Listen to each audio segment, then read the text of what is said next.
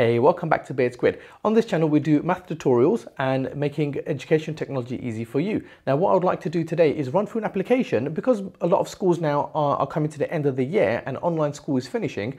I want to show you an application where you can continue learning your mathematics, or your students can continue learning mathematics independently through an application which is absolutely free.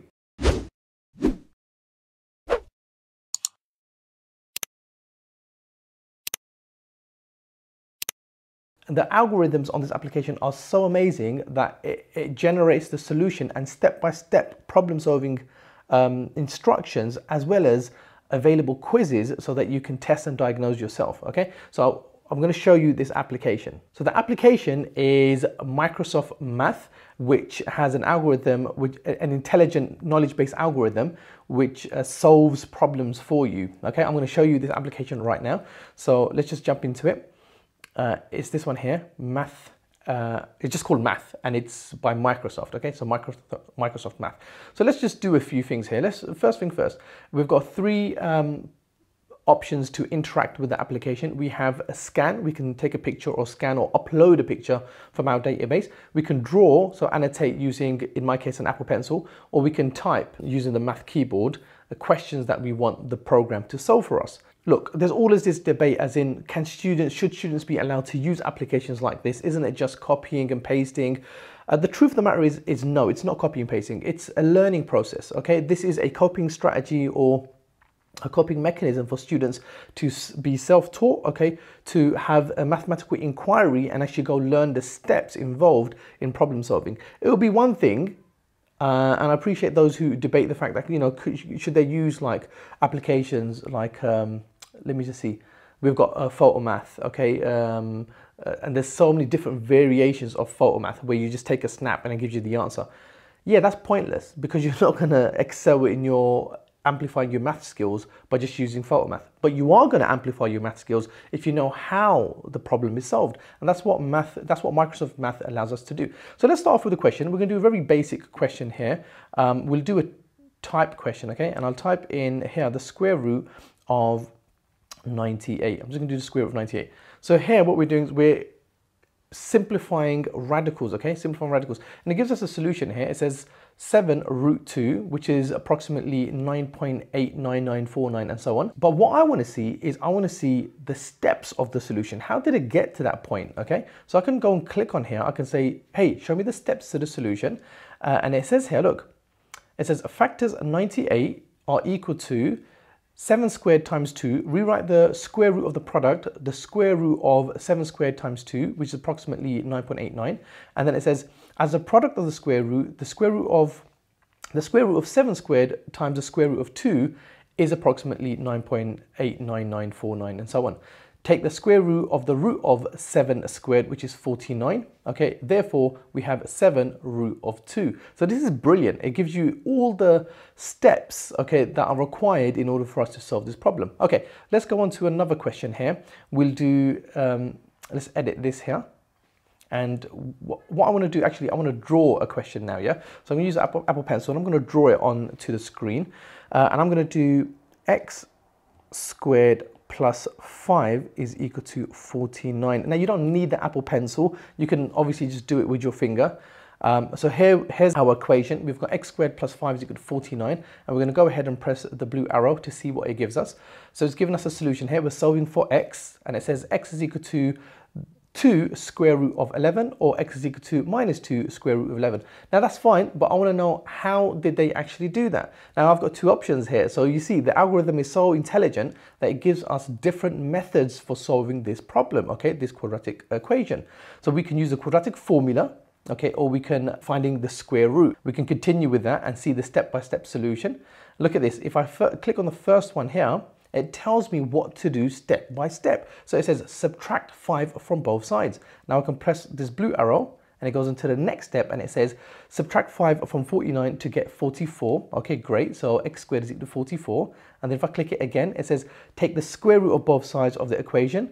And then it says x is equal to 2 the square root of 11, or x is equal to minus 2 the square root of 11. In fact, if I go back what I can do is I can use the quadratic formula. So let's say that this question was a question for quadratic equations, okay? So let's use the quadratic formula. It gives us all the steps involved here. And in fact, if I click on each one of these instructions, it gives us the step-by-step instruction on how it was done, okay? So look, subtract 49 from both sides. And if I carry on going, maybe I don't want to do that. And I want to scroll down and I want to click on this step. You see, I can see the instruction for that particular step as well. So this is a very, very powerful application for independent learning for any mathematical inquiry. Okay, so far we've done radicals, we've done quadratic equations. What about system of equations? What about simultaneous equations? So let's go back and let's write another one. This time I'll just do it with my finger here. So we do 2x plus y is equal to 8. And I'm going to say, I don't know, 3x plus 2y is equal to 20. That's my simultaneous equation that I want the program to solve, or the questions that I need to solve. So let's go ahead. It's recognized the problem here. So let's click next. Okay, so here's my question, and it's given me the solutions straight away. X is equal to -4, and y is equal to 16. And I've got 3 different methods in order to solve this problem. So I can look at substitution, I can look at matrices, or I can look at elimination, okay? So let's go ahead and look at substitution and go and get the step-by-step method. Remember, this application is absolutely free. I didn't pay anything to download this. It's not a sponsored video, by the way, but it's an amazing tool that you can use in order to independently review some of the skills that your students or yourself are trying to go over and consolidate. So look, each of the steps are highlighted here. Okay, we can see all of the steps. If any point we want to go and see the instruction, it tells us, hey, multiply both sides by 2. But that's not the most amazing part. The amazing part is this, look, not the step-by-step instructions. But if I go back to the actual question, oh my God, you will not believe this. Look at this, yeah? There's a quiz. I can do a short quiz to make sure that I consolidate that skill. So look, it's generating a quiz for us. So we have the option now to choose between 10 questions or 5 questions, 5 multiple choice questions, and between 5 to 10 minutes to solve these, or we can do 10 questions. Now let's just quickly jump on to an example where we've got 5 questions and we just want to start this. So here we have a question where we have a system of linear equations and we need to find out the solution.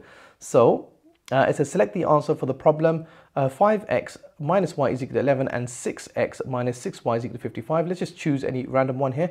Check the answer. Oh, we were wrong. Let's go to the next problem. Let's select an answer here.